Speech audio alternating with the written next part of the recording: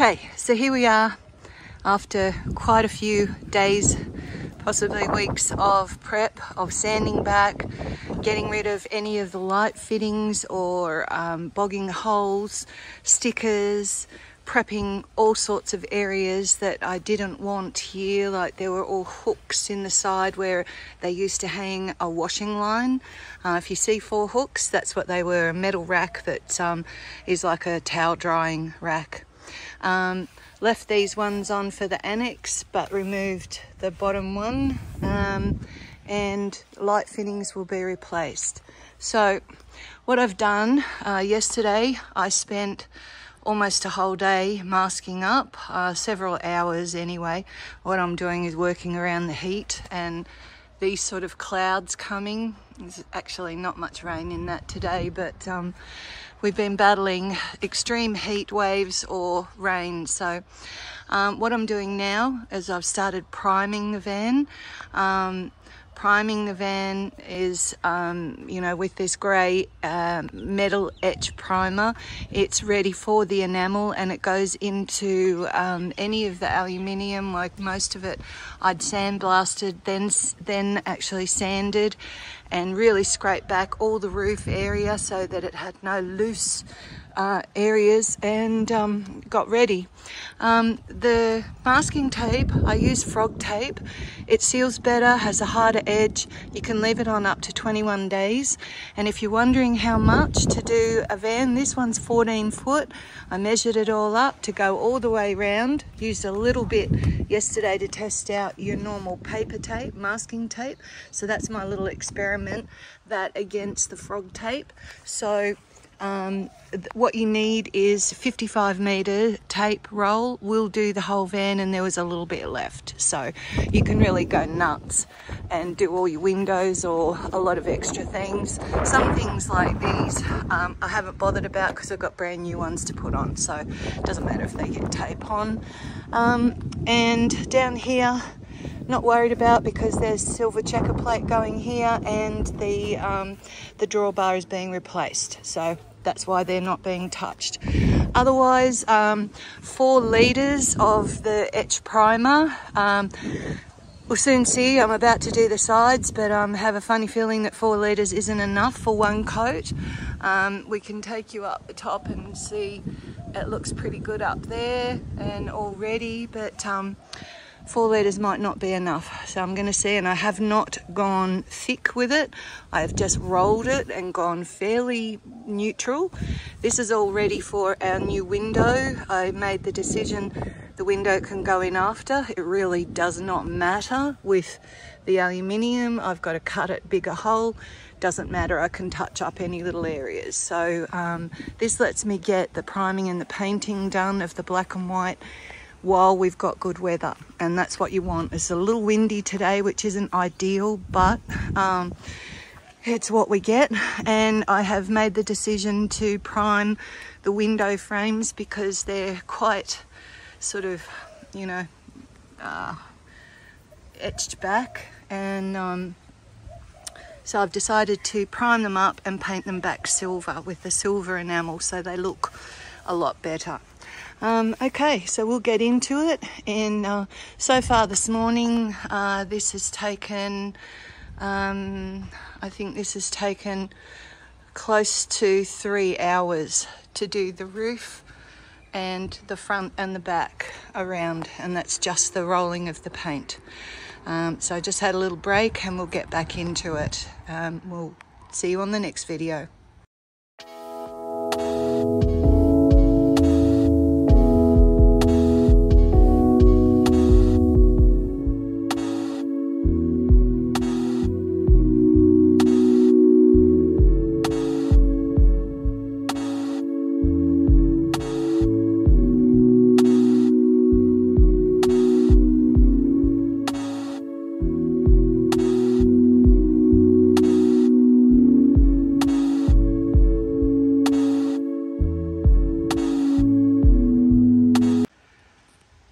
Okay, so here we are, almost finished our first coat of the primer, And yes, there'll only be one coat of the primer, but I was speaking of the further coats of the enamel. There'll be 2 coats of the white and 2 coats of the black. Now, we were talking before, and I got 4 litres of the primer, and whether or not we'd have enough. And I was fairly lean in rolling, so I wasn't heavy-handed with it, and it was with a roller and a brush. You would use more if you were spraying, because you do have a bit of wastage with spraying.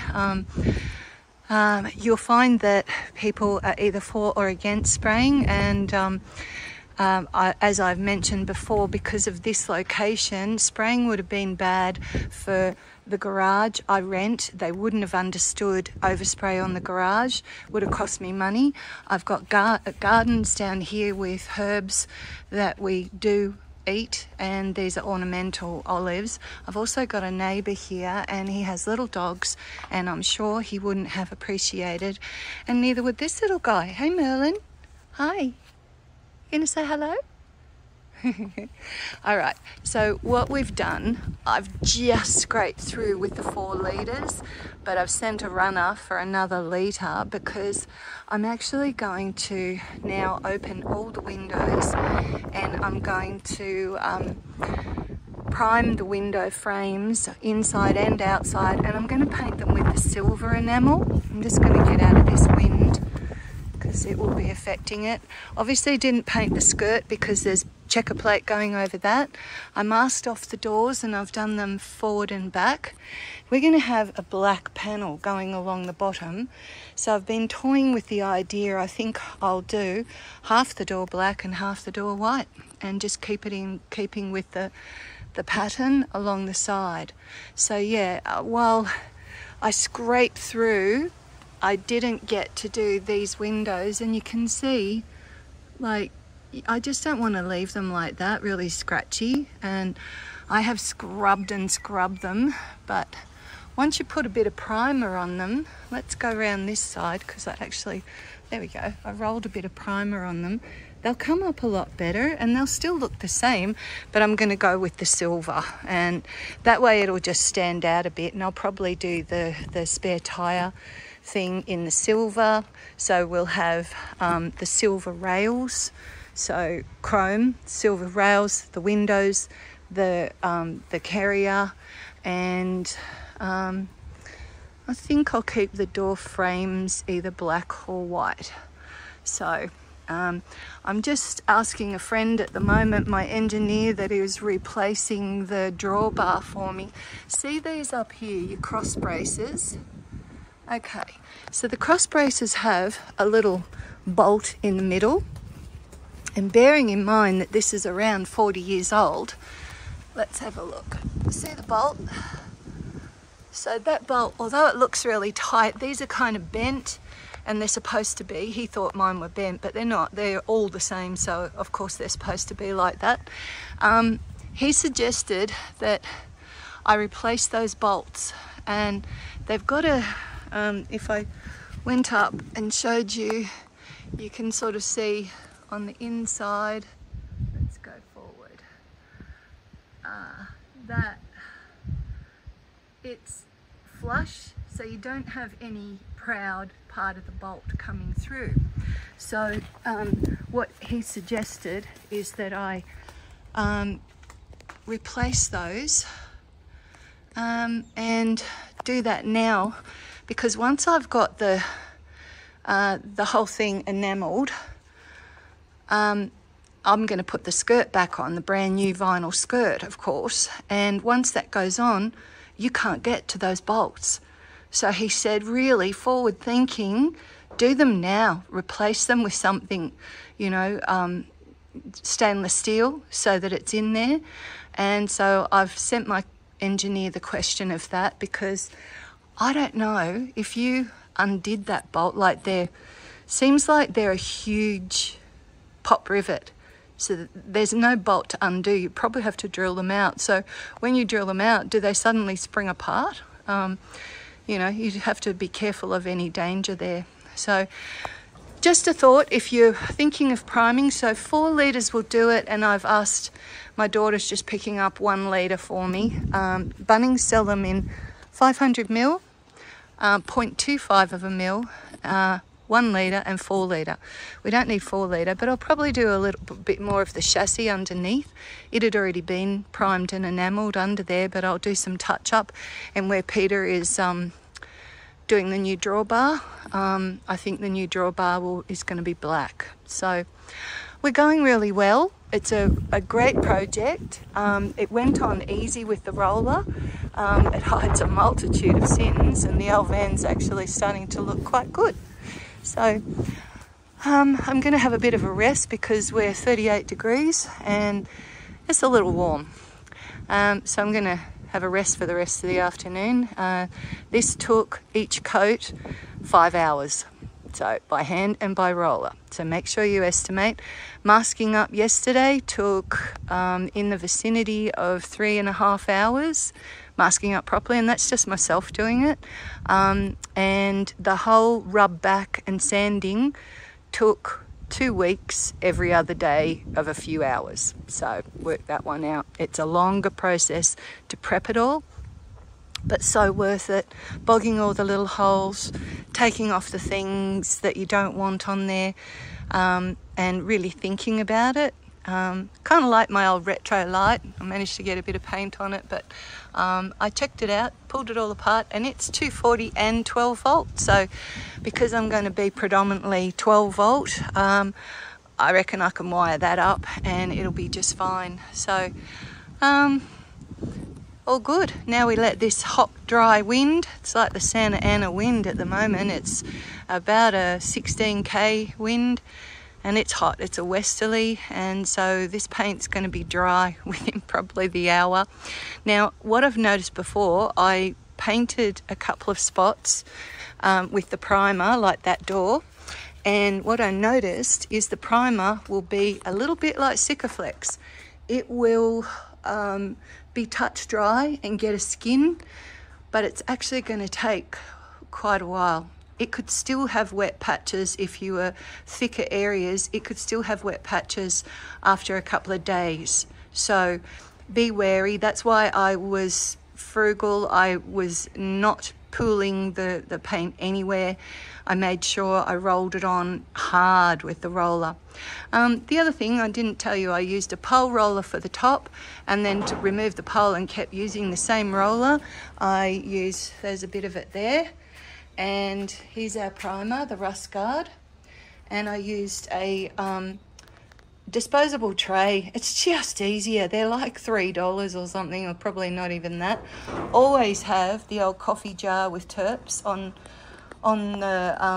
the fly here ready, because this is my favorite cutting brush, and it's a really good one. I also picked up a little nice one and a tiny one for inside the window frames. So we've got all little trays as well here, and plenty of goods and pieces. But your roller, you want that kind of soft roller. I think they've called it, what did they call it? Polyester roller with 10mm nap. That is better for the enamel paints. You'll get a better finish. So you can see on here, it's not, you can't see the rolly marks really.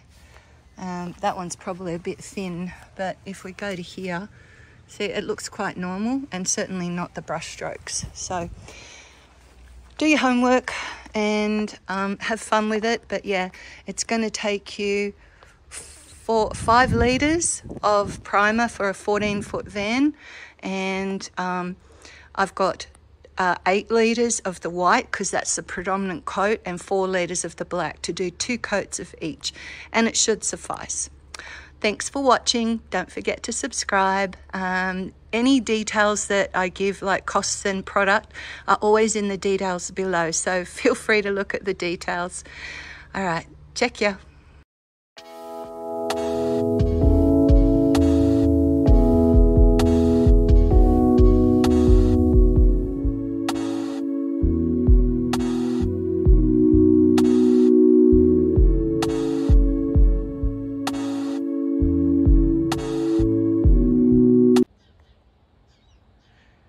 Hi, thanks for watching. This is Jen and Aussie-Rig-Renos. We're just onto the latter stages of painting the beautiful old Millard van.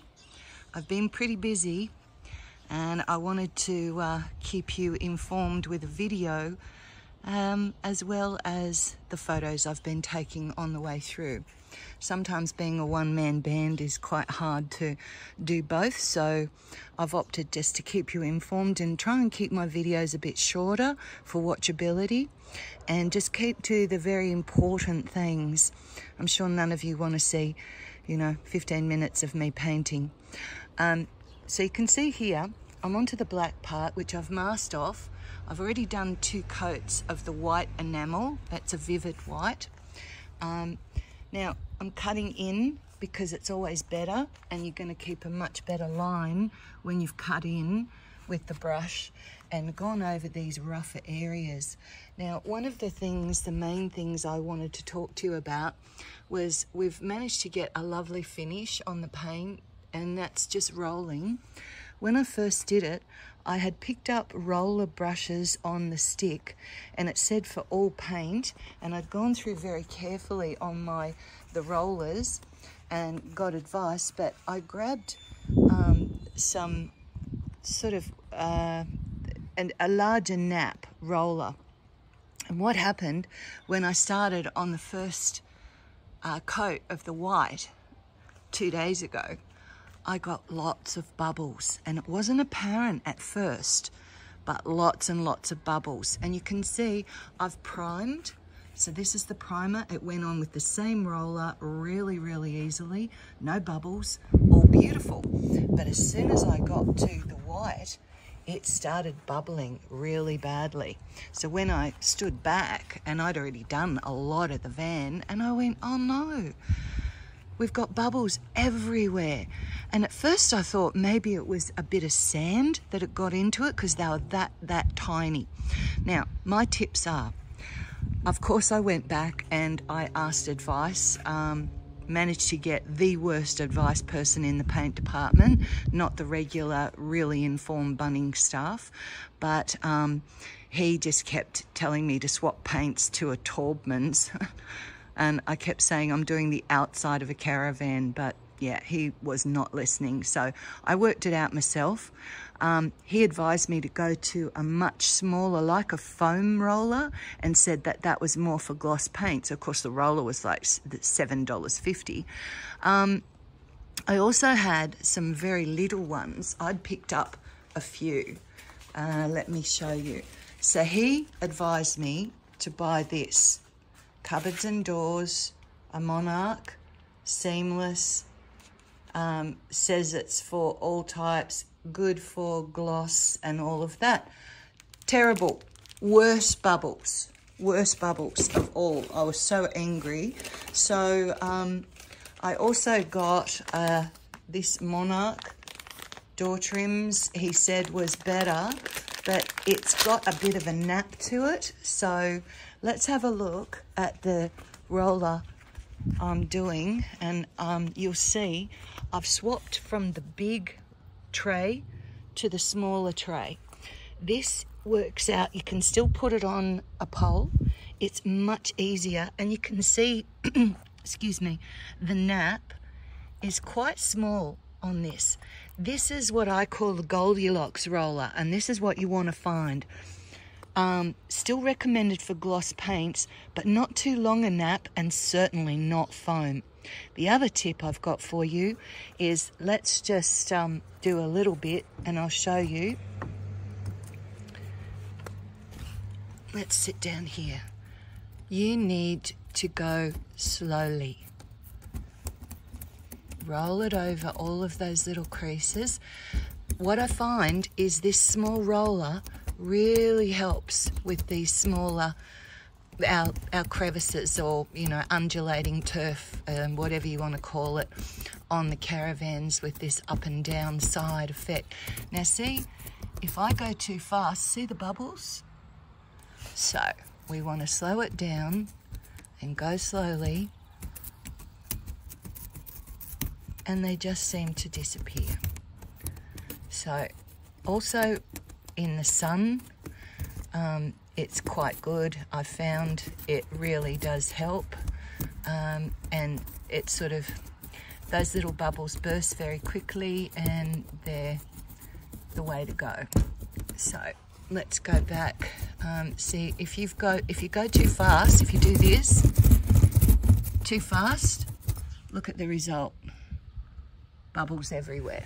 Okay, so slow down, load your roller, load it right up, and let's go back and go slowly and gently and make sure that we're getting it all covered. Now, it takes a minute. Don't panic at first. It takes a minute. See, that's settled a bit now. So it will sort itself out in the wash. That is the first coat. So you're coming back to do a second coat over the top. Also, even with the roller, go over sections that you've done with the first load of the roller, right? When you first loaded it, you go on, you do a bit of rolling. Well, it seems to be a bit thick, and that can create like a river run, a big run, not just little drips, a big, like a right the way across run up and down, and you don't want that. So slow down is my tip. Investigate your rollers, find your Goldilocks. If you're doing like I am, this is a Dulux black or a white knight. They're almost the same, so they're both metal enamel paints, and they're rust preventative. So you can see I'm just going quite slowly and making sure that all of it's covered in the first instance. You don't want a half cover, but that cutting in makes all the difference. Now let's have a look. We've done that little section. Let's get you back up here. I've done the top. You can see it's still, I've done that all by brush, much easier than a roller. And this morning I took off the tape around the sides. See the benefit of making sure your tape is put on properly. Now that's yesterday's paint and it's still wet, so it's still damp. Not wet on the side at all, but well worth masking off your J rails. See, these are masked off here. The other thing is, please use the proper tape. I've got frog tape, and then I got this yellow one. When I'd run out, I used 55 meters, so, and I still had to buy another roll. When you stand back and look at your van, let's go that angle. It looks so much more professional to have your J rails staying as the silver or chrome aluminium. It just looks better. It's the way it came out of the factory.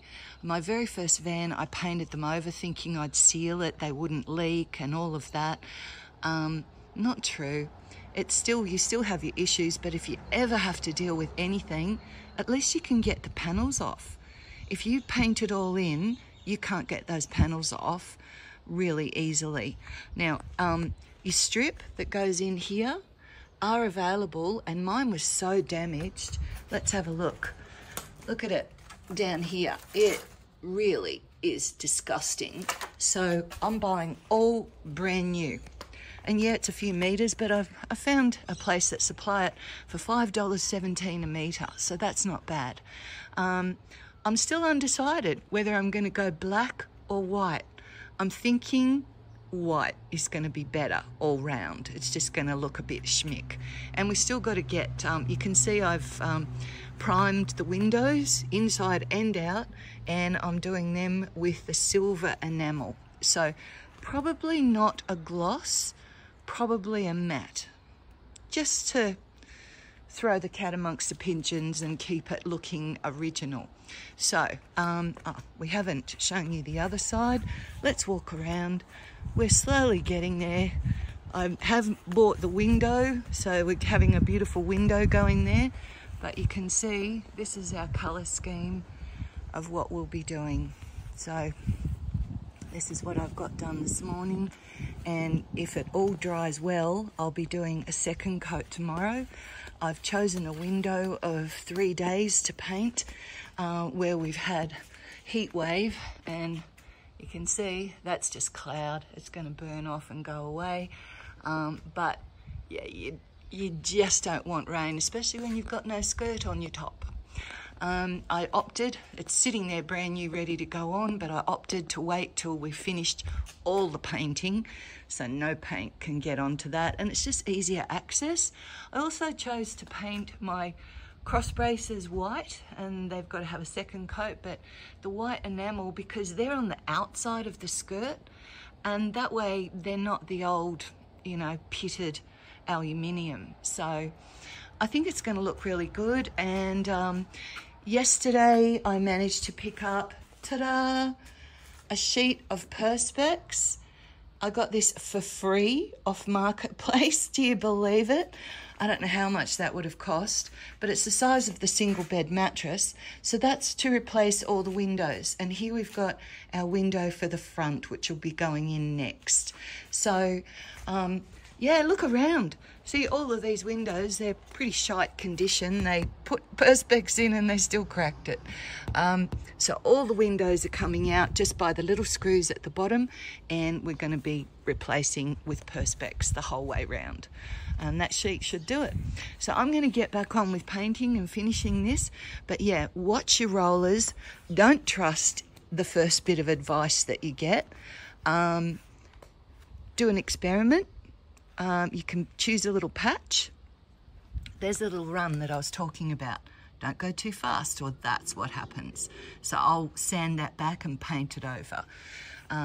So slow down, check your rollers, find your Goldilocks, do an experiment, wait a couple of hours, make sure it's going to settle and it's not bubbling, and then proceed. Because I tell you what, I spent, I think, nearly 2 weeks prepping, sanding, making sure the van was ready, then a whole day masking off, and then painted the first coat of white, and then had to spend the next morning sanding it all back.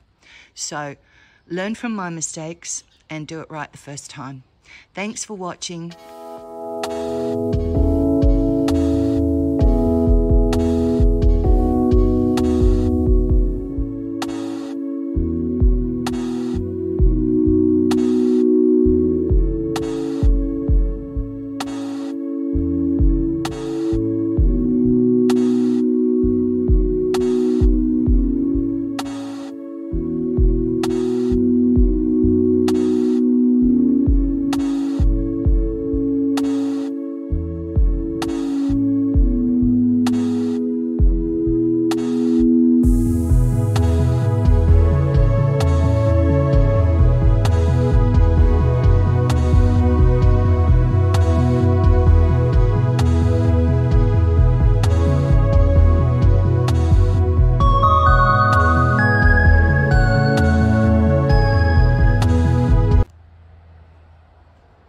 Here we are, we finished this side now. It looks a lot better, and I've gone around the other side and I have just done all around the doorway. So that takes a bit of time to dry, so I figured while the sun was on it this morning, much better. This was mostly brushwork, and of course it's masked off so that it'll be a lot better.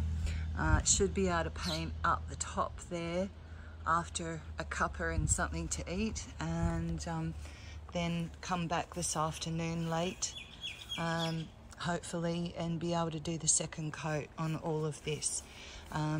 It'll dry overnight. We'll pull the pop top down, but then tomorrow it will need to be tarped because we've got 3 days of rain coming, and it's just to keep it clean. Although it's now sort of more watertight, we do have little gaps at the top of the windows there where I've taken out the weather protector strip, so rain would go in there. So it's either return the old ones in there or tarp it.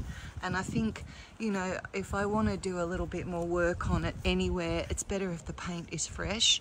So much better idea to tarp it and keep it without any rain or dirt from the rain. So yeah, coming along nicely.